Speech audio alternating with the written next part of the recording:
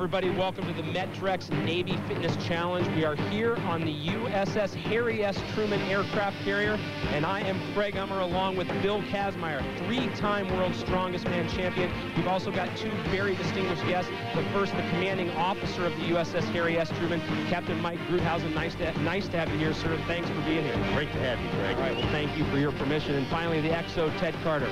Greetings. Thanks. All right, well, this first question goes to you, Captain. Whenever people think about the Navy, they think about teamwork. I think it's paramount in what you do. Well, I'd like to think that the absolute epitome of teamwork is demonstrated daily by the more than 5,000 young men and women who make this great national asset operate every single day. But quite frankly, I also have to tell you, anywhere you go in the world and witness our Army, Navy, Air Force, or Marine personnel, you'll get a true lesson in teamwork. XO, the other thing that I think people think about when they think about the U.S. military, and certainly the U.S. Navy, is the physical preparedness you need to have. Well, Craig, this isn't just 4.5 acres of U.S. sovereign territory. The true lifeblood of this ship is the 5,500 men and women on this ship, and their fitness level is really the true strength of this ship. Well, my co-host, Bill Kazmaier, knows all about fitness, and Bill, they are going to need them both, physical fitness and teamwork, to get through this first event, the plane pull. And a lot of strength. With an F-14 of 52,000 pounds, these 5 sailors, 3 men and 2 women, are going to have to get down and stay low to pull this over the course. That's our first event. We've got a few more also. We've got the sea bag working party, the stairwell climb, the tug of war, and finally, the fuel, hose, and reel. Those events all coming up, but it looks like they're getting ready for the first one. Let's head over there. As what we like to call the reality element of this day-to-day on the carrier. You see these planes don't have a reverse, so they have to be pushed at times and even pulled into position. There can be close to 70 planes on a flight deck at any given time, so they really earn their money when they have to get these into position. Let's meet the Aqua team. Lieutenant Garner Sutton, the captain, followed by aviation machinist Alvin Smith, hull maintenance tech Shannon McDonough, cryptologic tech Karen Boyle, and finally, rounding out the team, aviation ordnance man Jessica Cook. Lined up right now, Kaz getting set to go. Momentum is the key, isn't it, to start? It is. The outside athletes pulling a chain, trying to keep their body low, be able to use their hips and legs. They've got to pull over 100 feet. That is the finish line thereafter. When the front wheel housing of the F-14 crosses that line, that will be the finish. Fastest time, of course, will win. But at this point, they've got to stay really low. There you see Shannon McDonough. He's pretty high up, isn't he, Kaz? Yeah, he's tall, though. He's got a lot of leverage. Best pulling position is going to be face forward, pumping the arms. When you pull backwards, you just can't put the power to it. Well, they need to keep that momentum going forward, and Shannon McDonough right there doing a good job. A little high up, and oh, that's Karen Boyle losing her footing, actually going down. That's going to cost them valuable seconds, Kaz. Right back up, pulling with the rest of the team. It's all about getting over that finish line. 100 feet's a long ways to pull this plane. There's the horn. They have crossed the line. 49.13 seconds. They're our first team out of the blocks. Here's the red team, captained by Lieutenant Junior Grade Kathleen Baldwin, followed by Air Crew Survival Equipment Man Ed Devaney. Also on the team, Aviation Machinist Mate Darren Schnedler, Air Traffic Controller Tanisha Ladavadier, and finally, Air Traffic Controller Troy Sanford. They are set right now. Again, Kaz, using that chain, the 2 guys on the end, they have to use that upper body strength as well at the beginning. Craig, that chain is such a big advantage. If they like to use it, they'll get a much better pull by getting started with the chains. Well, they've done a great job so far, it looks like, of staying low. The guys on the end set the precedent early on, and this whole team has been on all fours the whole way. Experience, Craig, staying low really hurts. These athletes are taking the pain and move that thing fast. Well, Captain Kathleen Baldwin, no stranger to pain. She won a bronze medal at the World Military Games for the triathlon, one of the most painful events you can do. So she has got her team pumped up, and they are moving this Tomcat. Kaz, I like the technique. They are staying really low this whole way. We'll see if the time translates, though. Just working together. Teamwork, that's what it's all about in the Navy. Very close to that line, and they have crossed it, but oh, you can see the exhaustion. 59 seconds even. They sit in second place. Let's meet the green team, captained by machinery repairman Burton Benson. The rest of the team is electronic warfare petty officer Nicole Balderrama, aviation boatswain handler Sarah Harrison, electrician's mate Dennis Holloway, and finally, engineerman third class Joshua Stevenson. That was our start signal, and again, the use of change by those outer guys, Kaz, oh so important at this point. This great team, nobody wants to get low. They're all starting high. That's a big mistake it's going to cost them here at the beginning. This is the team with a lot of muscle, though, Kaz, and here they have decided to work in unison. Look at that. We haven't seen this before, the hook technique. They're helping each other with balance, being able to put their hip and back strength into this pull. I think it's really a great technique. You can tell the difference from the previous team. Gray moving it so much better than the red team. Again, on all fours, a few of our competitors doing that. They're finally getting that momentum going, still trying to drive forward, though. Look at the commitment by these athletes. They veered a little bit off course, Kaz. We'll see if that costs them some time. There is their time, 49 seconds. They move into first place. Let's go to our reporter, Carrie Matson. How tough was that? Was that as tough as you thought it was? Tough. It was tough. All right. It was really tough. Get on your feet if you can so we can talk to the rest of your team. How do you feel about what you did? Let's go. Great. How helpful was the Maroon team for you before you got started? They were good. It helped us out. It gave us little tips and little pointers. It kept us moving. All right. Very encouraging. Feeling all right? Great. All right. First event's off to a great start. Thanks, Carrie. Well, they mentioned the Maroon team. That was one of the teams in our trials that did not qualify for the finals. Right now, let's take a look at our last team in the finals, the green team, captained by Jamison Lambeth. Also on the team, aviation machinist mate Teresa Parisi, followed by aviation machinist mate Greg Spickle. Also, aviation structure mechanic Aaron Needham, and finally, Kristen Bauman. Okay, let's check out this start. They're using the chains. They're staying low. Ooh, I like this time. They're moving fast. Well, green has had the advantage of looking at all these other teams. We heard Carrie talk about how there's been some sharing of information. Everyone does highlight how this is one Navy. They all, at the end of the day, are back to being one team. And here we see some fast-moving action, Kaz. Okay, they pulled low to a point where the plane was moving fast, and now they're up and running. This, I think, has been the best team so far as getting that momentum going, and they have kept it going, Kaz. Look at this. They are moving. They're headed for the win, aren't they? They really want to go. This green team has by far had the best cadence, and look at that, 39 seconds. They crushed the best time by 10 seconds. They move in to first position overall, and they have set the standard so far in our first event here on the USS Harry S. Truman. Very happy members of this green team. Let's take a look at the standings overall. Green sits in first, followed by the gray team, the aqua team in third, and the red team sits in fourth.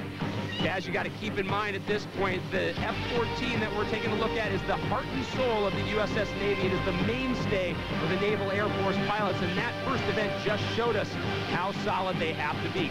Coming up next, it's the Sea Bag Work Party, where they take 50-pound bags and move them from the mess deck to the hangar bay. That's when Kaz and I return. I no longer compete at a high level in strength competition, but I still want a high energy level, and I want to be very fit. And metrics was the key for me.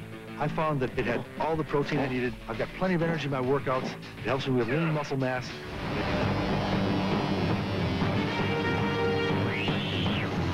Welcome back to the NetTrek Navy Fitness Challenge. Greg Hummer along with Bill Kazmaier and Kaz. The next event, the Sea Bag Working Party, is very unique. They're going against the clock and for very valuable points. And they're moving these bags off the mess hall deck where they feed 20,000 meals a day, through the hatch, up the ladder, down the passageway, around this corner. They're going to load these bags right here, all for time, as fast as they can. If you were on board, it'd be about 25,000 meals a day just for you. But seriously, though, these supply lines are the lifeblood of the carrier. This is how they get everything on and off the ship. They can be as short as a few people to as long as a few hundred. They need it every single day. Here, let's go to the action. Before we go to the event, let's meet some of our teams that were eliminated in the preliminaries, starting with Vegas Gold, captained by Deirdre Ruley, and also Douglas Bowles, Michael Aruo, Gail Forrester, and Benjamin Smetana. We move to the host team from the Harry S. Truman, also eliminated in the preliminaries, captained by Donnie Townsend, made up of Harold Carroll, Gary Bell, Alicia Hill, and finally Heather Barkus. Next up is the black team. Justin Piling, the captain, Sarah Coswell, Tony King, Andrea Baxter, and Joe Brown are his teammates. The Maroon Squad, Anthony Bull, their captain. Also on the squad, Leslie Walker, John Frazier, Rochelle Roman, and Roy McBride. Next up is James Holman Jr.'s team, Navy Blue. He is their team captain, followed by Clarissa Pritchard, Tony Mirando, Sean Fife, and Dale Savalagio. And finally, the gold squad, captained by Christopher Landis, Ralph Glenn, Suzanne Waters, Ann Powell, and Sean Hester are his teammates. Kaz, there you see the reality element of it. That sea bag on the back of that sailor, that is how you get up to 100 pounds of each bag on and off the ship, whether it's peacetime or wartime. It is all the same to these sailors. Back inside the Harry S. Truman, that is the munitions elevator opening up. We are on the mess deck. That munitions elevator runs the whole height of the ship from where the weapons are stored well below deck all the way up to the flight deck. That is Jessica Cook handing off to Shannon McDonough. They are the first part of the team, but it's all about all 5 members helping out, isn't it, Kaz? It is, Craig. They've got to be evenly spaced through this course. Lieutenant Sutton's at the top. He's putting the bags as close to the yellow line as he can. Sutton's the only officer on the squad. He actually went through the enlisted ranks, then went to officer candidate school and moved up. Right now, Jessica Cook, great job grabbing those bags, but as you mentioned earlier, you've got to get them across that line, so this strategy is somewhat interesting. Sutton has yet to go out and pull any of those bags over. Greg, I think they're bunching up at the top. I know that Sutton's really banking on his athletic ability to move all those bags around the corner and over the yellow line. You see all the bags that he's been able to get over the top, but he's got to get them around that corner, as you said. McDonough still putting them up the ladder. But at this point, he's got to start translating it to get him over there. He's finally done it, throwing as much as he can, but I think the strategy might have backfired, Kaz, and look at that. The judges give him 4 total bags. I mean, again, they're the first team to go. We'll see if that works out for them. Kaz, keep in mind, they only have 60 seconds to do this whole event. So as we've said time and time again, strategy will be key. Red team ready to go. That's Troy Sanford waiting for the munitions door to open up and the signal to happen. He will be handing off to Ed Devaney. Critical stages right here at the bottom, aren't they, Kaz? Ed's taking on a really tough job running up the stairs with that 50-pound sea bag. Kathleen grabs it and then hands off to Tanisha, and then finally Darren Snedler has the finish position in his first bag very quickly already across the line. That's a nice strategy. Each one of the sailors is taking a real tough part of the job, moving at equal distances. Can't say enough about this Navy teamwork. This is what it is all about. Their lives depend on it day in and day out. And Darren Snedler, a great job. He's got those fresh legs at this point. The Kaz, I got to think those are going to start to tire, aren't they? I sure hope he doesn't hit the wall. He's moving really fast. 50-pound bags, though, able to sort of leap through that hatch with really no problem, at least no perceivable problem at this point. A great job by Snedler so far, still pumping those pistons, so to speak, and he has got a number of those bags over. We'll wait for the final count. Tanisha hands off yet another bag. Time winding down. Is he going to get it over? And yes, he does. Kaz, the judges have awarded him 7 bags, and his teammates a great job overall. Craig, what a difference between Snedler and Sutton from the Aqua team for the last man moving bags. Let's send it over to Carrie. Tell me again, what was going on down? Who was dragging the bags out of the elevator? I was taking it down and handing it to him. On the first one, we handed it to him, then I just started throwing them in. On the last one, the 8th one, we just picked it up and went with it. And unfortunately, the clock kind of wound down before you could get number 8, but 7's really been the important number. Were you happy with that? Yeah, we're happy with anything. We're in last place, so can't go downhill from here. Well, you're still in it. You're still in it. It's not over yet. Thanks a lot. Good job. Thank you, Carrie. Our next team is going to be the gray team, captained by Burton Benson. He'll be at the top of the stairs. The person grabbing the bag, Sarah Harrison. She's got the first leg, and then they're going to the tag team of Holloway and Stevenson. They make up the mid-range, and that is Benson, your captain, right there. Top, it looks like Nicole taking it around the corner and over the line. So they have learned early on that they need to get those bags right away. There you see Sarah Harrison again. She's doing a great job with that drag technique, Kaz. She is just flipping it into the hallway. Holloway and Stevenson, though, they've got the tough part. They get it to the ladder through those 2 hatches, hand it off to Benson. There you see Benson right there, and he throws it as far as he can to Nicole Balderrama. Throwing a 50-pound sea bag, dragging it, moving it any way you can. You saw Nicole Balderrama there making sure those bags were over the line. The judges are very technical about that. It has to be done. You still see Holloway and Stevenson doing a great job on their handoffs. Benson takes it as far as he can go. Nicole having to finish it off. Time ticking down. Let's see if they can get these, and we'll see if the judges give them credit. They get a total of 7 bags credited there. In 51 seconds was when that 7th bag got across, so number 8 did not count, Kaz. Taking another look, Benson gets that 50-pound shot put handed to him, and he just throws it as hard as he can to Nicole Balderrama. And that is Kristen Bauman from the green team waiting on the mess deck for that munitions elevator door to open up. They are our last team here in the final. She will hand off to Captain Jamison Lambeth, who has that tough task of chucking that 50-pound bag up the stairs, Kaz. Well, this is all about teamwork. They're moving really quick. One of the toughest jobs, like Greg Spickle, they're moving the bag the greatest distance of any of the sailors. He throws it off to Teresa Parisi. She will be the person in charge of finesse, placing those bags across the line. There's nothing easy about any of this job. There you see Spickle coming in, and you're right. He's covering a lot of real estate, Kaz, and still able to throw those 50-pound bags very well. I like the way Teresa's working. Smarter, not harder, dragging the bag. Teresa, the only female in the rescue swimmer command, so she's in shape without a doubt. There you see Lambeth. And I tell you what, we're not really seeing him, but Aaron Needham, a tough tax, he's just sitting on the stairs, transferring. And there you have it. My gosh, Teresa Parisi, another great job. They are going to come close to the 7-bag limit, if not beat it. Going for the line. Look at that. The judges have given them 7 bags. So unfortunately for Teresa Parisi and her teammates, that last bag does not count. Another look at Greg Spickle as he covers a lot of real estate and chucks those 50 pounds as best he can. Let's take a look at the team standings in that event. A 3-way tie by number of bags, but we go to the count back on time. That gives the gray team the win. And as we look at the overall placings after 2 events, gray and green stand in first, aqua and red in a tie for third. Coming up next, an event that combines speed, agility, and if you don't notice that helmet, a bit of danger. It's the ladder climb.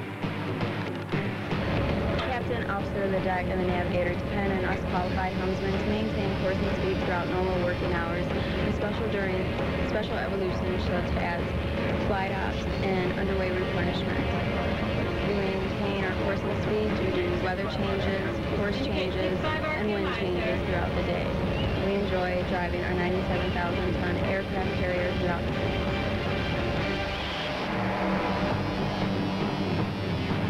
Welcome back to the Metrex Navy Fitness Challenge. Hi, everybody. I'm Craig Hummer, along with Bill Kazmaier. And Kaz, I know you like this next event. It is definitely no walk in the park. It's the ladder well climb relay.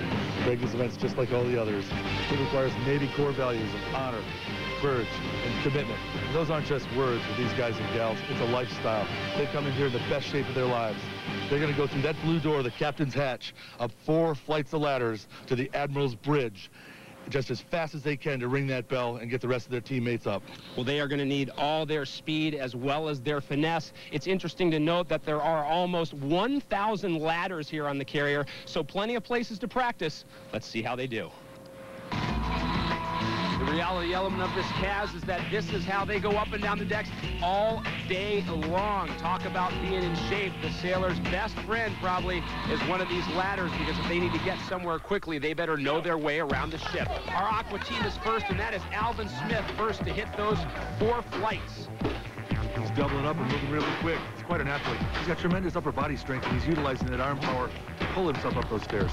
He played high school track and basketball, right now showing some speed and some agility. He will ring that bell. Next up is Jessica Cook. Each of these competitors should look to take around 20 seconds on average. Jessica, a little stumble there, Kaz. Again, you just almost can't even look down. You have to do this off muscle memory, don't you? That's it. I spent a day on this ship, and I went over 100 different ladders. It's really a tough activity. And these sailors do it every day of their lives. It's Karen Boyle who hits the ladders next. Technique will be important as well. How they use that upper body strength that you mentioned, Alvin, you did so well on their first leg. A little bit of a difficulty there, a little fatigue perhaps showing through. Following Karen is going to be the captain, Garner Sutton. Oh, and that slip right there, costly indeed, Kaz. All this for time, remember.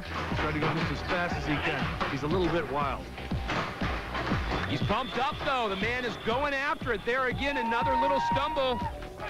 Garner rings the bell, and that is the cue for Shannon to hit it. Shannon McDonough.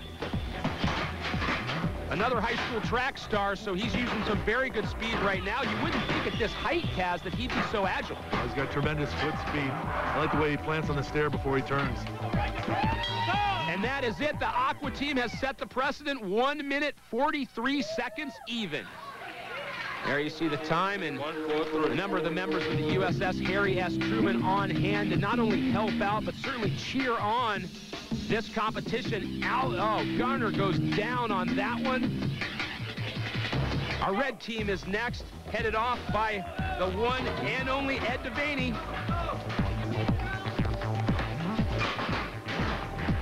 Little footwork problem right there. Ed looking down just a little bit, sighting where his feet have to go at the beginning of the stairwell, but then just going off of his best memory as possible. He rings the bell. That is followed by Tanisha Ladamadir, is our second competitor for the red team.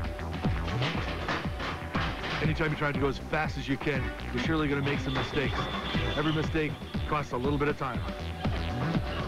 Tanisha, a little slip there of her hands, but all in all, a very good job. They've been very good as far as the direction, no real confusion. There you see Troy Sanford, another tall competitor that you see them all wearing helmets, of course, for safety reasons as they go through those hatches and up the ladder.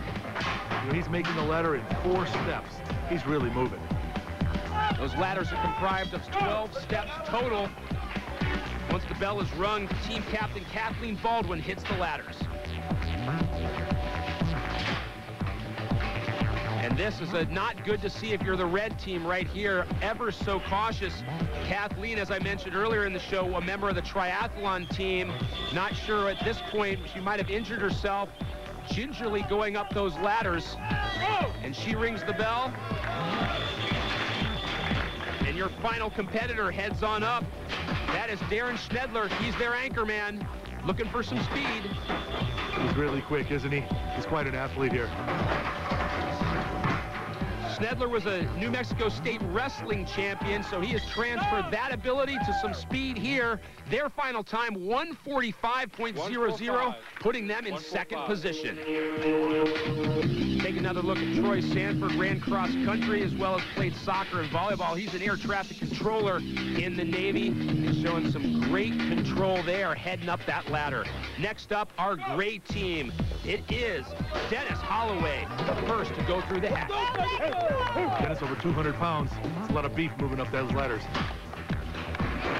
Dennis, known for his bench pressing, he listed in his bio, Kaz, 405 pounds is best. Is that better than you? It's double body weight. That's an awesome bench. Doing pretty well at this point, but look at this confusion. Oh, this is just valuable ticks off the clock right there. Still confused. You go to the bell. That's what he's got to do. He is followed by Nicole Balderrama. Her father was a runner, grandfather also in the Navy, so she's probably been around a ship or two in her youth. She's got really nice foot speed, doesn't she, Craig? At this point, the gray team needs to make up for some of that confusion at the top. She comes in straight to it. She knows her way around the ship, that's for sure. Up next, it's team captain Burton Benson. Another one of our power guys, 215 pounds. Using that upper body strength, as you have mentioned before, able to almost pull himself up as well. Good foot speed. He's almost hitting every one of those 12 steps on each ladder. Coming up right now, and he heads straight for that bell as well. I'm so impressed with these sailors. They're in tremendous condition. Sarah Harrison's turn. Making her way up these 4 ladders, and she's committed. Look at that focus right now. Checks the first step or 2 on her way up.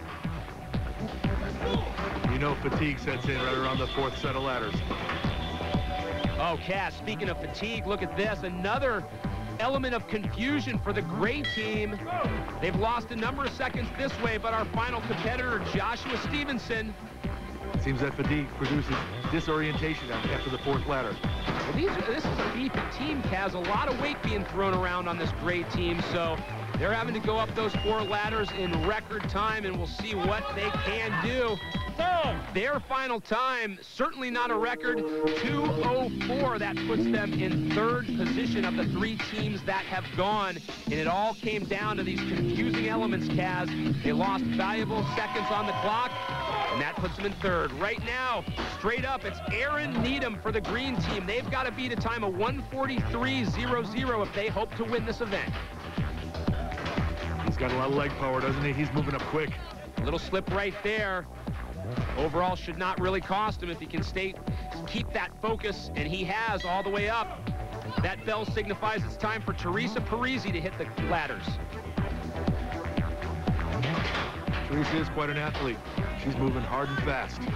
Parisi, one of the smaller competitors at only 5'2". She practices Taekwondo and is actually the only female in the rescue swimmer command, so she's fit, no doubt about that. As the bell sounds, it's Greg Spickle's turn. We saw he's got the upper body strength, didn't we, Kaz, in that sea bag toss? He sure did. He's got the attitude, too. Look at that face when he comes up these stairs. Great use of the rails right there, using his momentum to swing him around, and he'll get to that bell. Team captain Jamison Lembeth is next on the ladder. At 235 pounds, he's one of our biggest competitors. He's still really quick. Well, he played football, baseball, weightlifting, as well as softball. So this guy has used his weight a lot. Very athletic. See him right now able to come up that last ladder. And we're down to the anchor leg. It's time for Kristen Bauman to take her crack at these stairs. 5'8" and 160 pounds. She moves very swiftly. Remember, they're trying to beat 1:43.00, and they have been close the whole way. It's going to come down to the finish. What is it going to be? They're cheering her on. Oh, it's just ever so close. Green team does not get it, though. They finish at 1:44.00. Let's send it up to Carrie, where the air is a bit thinner.